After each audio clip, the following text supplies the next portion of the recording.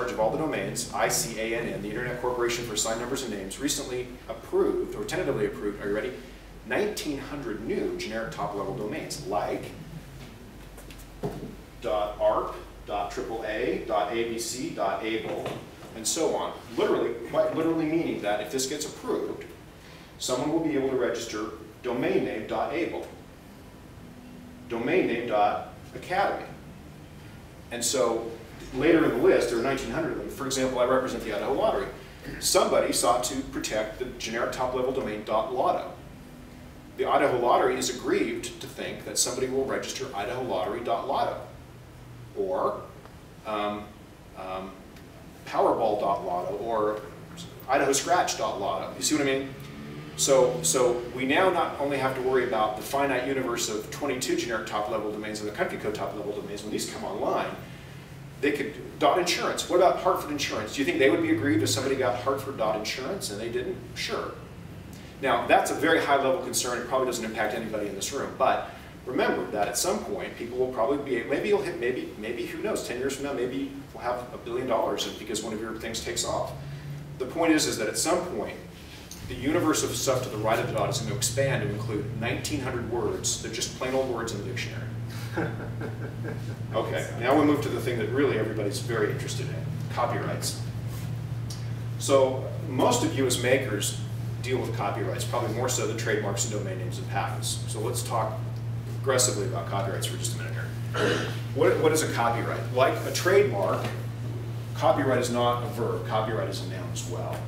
Like trademark, a copyright springs into existence when a sufficiently creative idea is reduced into or onto a tangible medium. There it is, that's the definition. That's what a copyright is. It's kind of like magic. So let me ask the question, how many of you own copyrights? You should all raise your hands. Everybody raise your hand. You all own copyrights. But you're saying, but Brad, I've never paid any money to a governmental agency. But Brad, I've never mailed to myself in an envelope. But Brad, I've never put Circle C on it. But Brad, I haven't copyrighted anything with the government. See, those are all wrong concepts. Each of you own copyrights by virtue of the act of creation.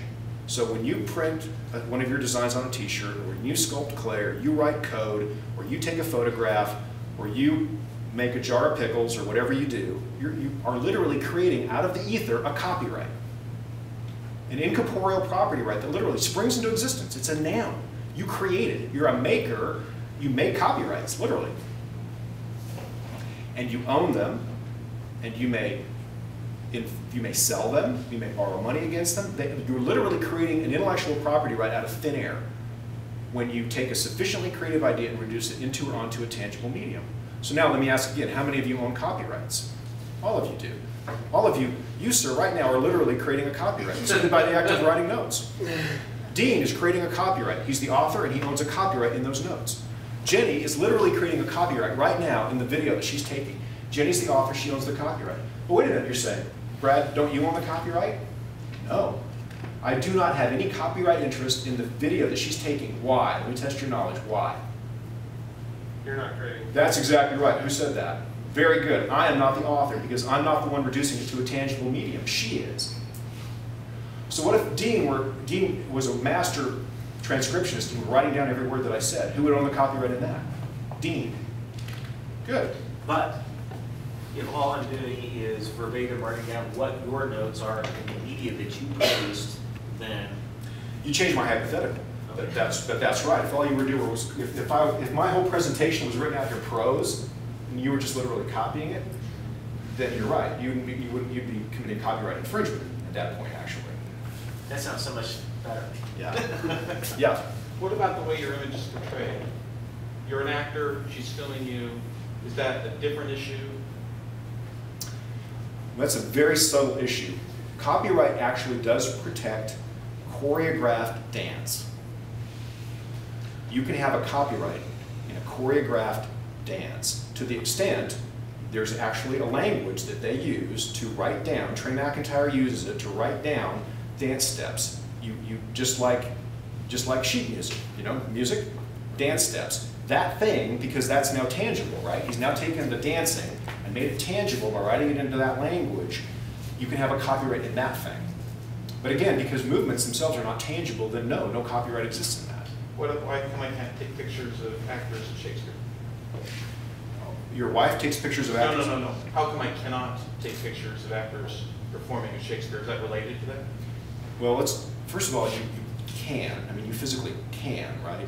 As opposed to may versus can. You can. The reason you probably are prohibited from doing so is because A, you have a contract with Shakespeare when you buy a ticket. It's a contract matter. And it says thou shalt not. You know what I mean? I would assume, I mean, we could really analyze the intellectual property issues there, but I'm guessing it's a contract issue because your ticket says you can't. That's every ticket to every company. When you go to a concert, the ticket you buy says you cannot record the proceeding. That's why. It's a contract issue, not an IP issue. Yeah. Shakespeare does contract with a videographer to record for their exclusive use. So that's so good. Shakespeare hires a videographer to record the production. Who owns the copyright in the production in that videotape? Shakespeare. Nope. Videographer. Because he's the author. But wait, I know what you're going to say. All of you want to say this. You want to say, but wait, Shakespeare paid for it. It's ready to just bubble forth from your lips. But wait, Shakespeare paid for it. Doesn't matter. Copyright law does not care who paid for it. They don't care. Now, there's a subtlety here we'll get into in a minute. Copyright does not care who paid for it. Copyright asks, who's the author? And the author is the one who reduced it to a tangible medium. Doesn't matter who paid for it. So you should all be thinking, what copyrights do I now recognize I own that I didn't think I owned 5 minutes ago? Because I'm the author of something, and you thought until 5 minutes ago I was paid for it, therefore I was divested of my copyright. That's completely wrong. I get 5 calls a week from people who say, well, who owns the copyright? And the first question I ask is, who's the author? And then we go from there. I never ask who paid. It doesn't matter. Yeah? What if you're creating something well under the employment of somebody else? Oh, well, that's very good, sir. Very good. It's almost as if I paid you to ask that question right now. It's a perfect segue. So here are some copyright hypotheticals. You may have said one or more of these. These are all incorrect.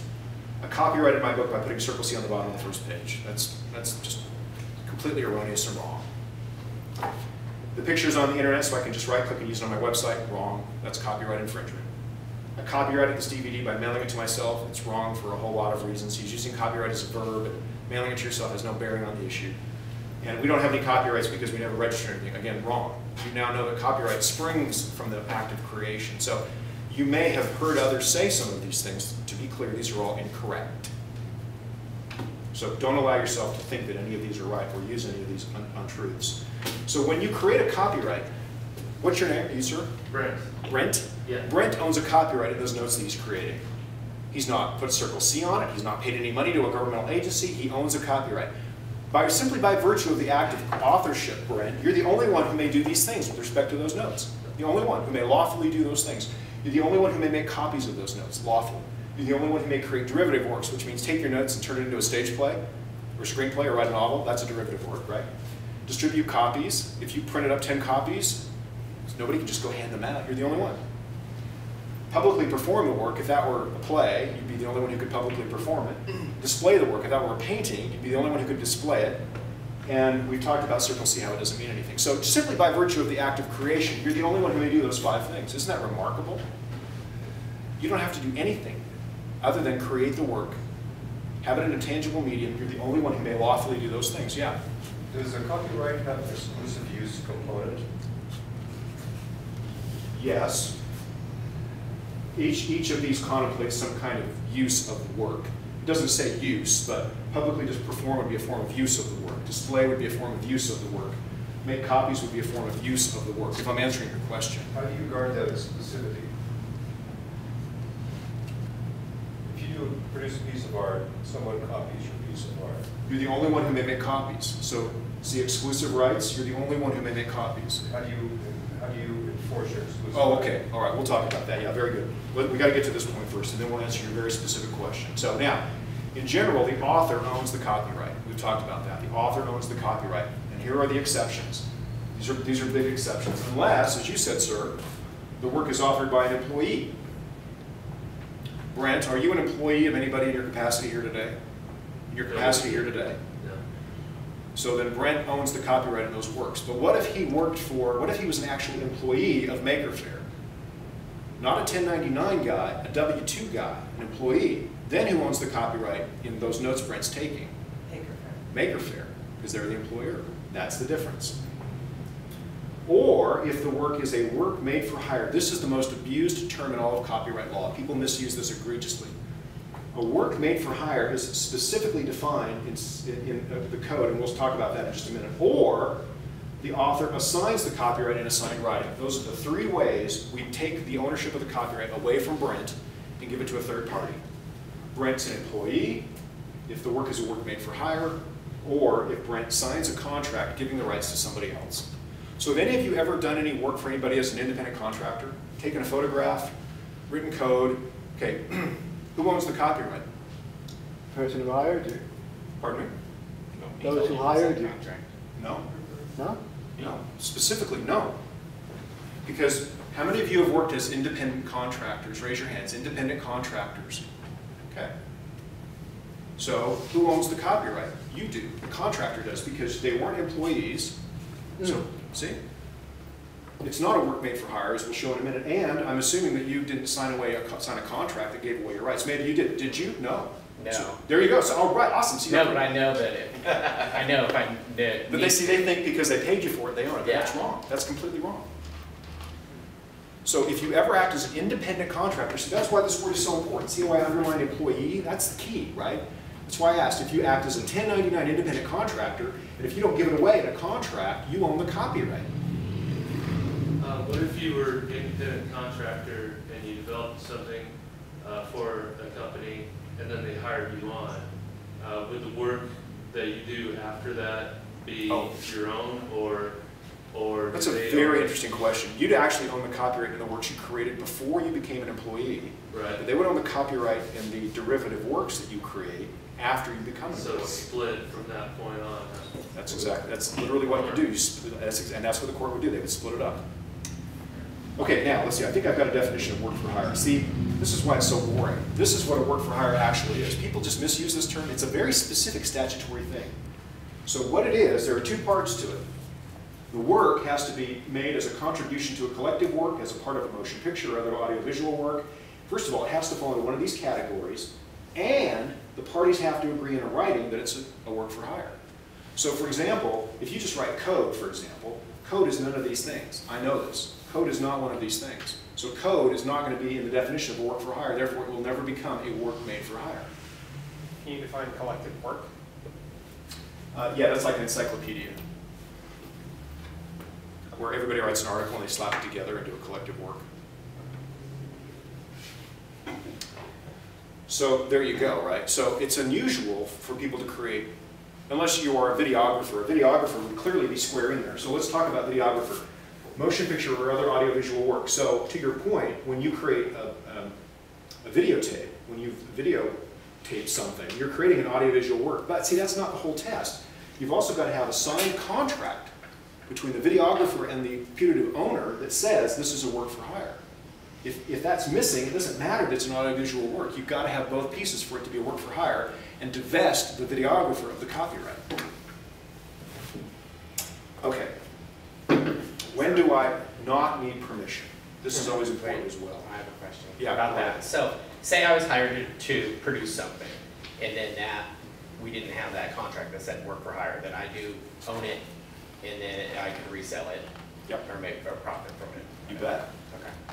And they would be upset, and they would call me and say, this guy we hired is using our stuff, and I would say, who's the author? Yeah.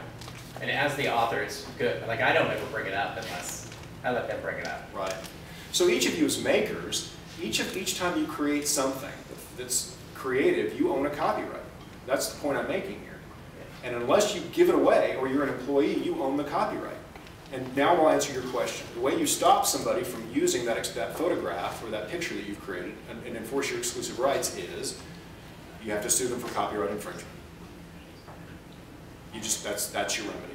It's just like no different than patents. But see, unlike patents, which take 3 years and $15,000, copyright is immediate. You own it upon the act of creation. That's the difference. Back to the employer-employee question, I guess. What if you're in a partnership or a corporation and you're at, say, the top level and you create something, is it still yours or is it belong to the corporation? Got to ask you, are you an employee? Not if you're like a partner, right? If you're the employer, you might have people working for you. Well, if you're not an employee, then it's not covered by the work for hire doctrine. So And it's you own the literally copyright. that literal, that it's employer, employee, that's. Yeah. So clients will form like LLCs or corporations, and they'll become members or shareholders, and they'll think, for some reason, that just by virtue of the act of being a member of an LLC or a shareholder in a corporation, that the entity that they've created owns the copyright. That's not true. It's the individual. The So one statute person says left- employee. You have to be an employee for the employer to own the copyright. And the test of whether you're an employee or not is very specific. The IRS has very specific promulgated regulations about whether you're an employee or not, and you've got to meet all those tests. The guy trying to get the copyright has to meet all those tests to prove that you're an employee. Yeah? To what extent is copyright applied to mechanical devices? Mechanical devices, it does not. Something that's kinetic. No. No. Copyright protects, well, let's break that down. If you have a device that's kinetic, sitting on a table, and you take a photograph of it, you can protect a copyright in the photograph of the thing. Or, if it has a life as a sculpture, apart from its life as a useful article, then you can protect the copyright in it as a sculpture and not a useful article. Copyright law specifically excludes from protection useful articles. So a kinetic device which has a useful life, apart from its creative life, it cannot be copyrighted. You cannot register the copyright. But kinetic sculptures do get copyright protection. They do, because they have a life apart from their life as a useful article. So what about a teapot? Could you register a copyright in a teapot? No, it's a useful article. But what if it's got some really ornate designs on the outside and a really neat sculpture of an eagle on the little thing that makes it whistle? What about that? That's distinct and apart from the useful article, and you could copyright that. See how I even use copyright as a verb? You could register the copyright in those aspects. See, it's very esoteric and very granular, but these are just high-level tests. Okay, quickly, because we're running out of time here. When do I not need permission? You may use somebody else's stuff, even if they have a copyright in it, if it is in the public domain, or if your use is a fair use, or if the original work is not protected by copyright. Those three. Yeah? This also applies if someone has released the work under a Creative Commons license. No. No? Specifically, no. You do not need permission to use the work if it's in the public domain, and Creative Commons is not that.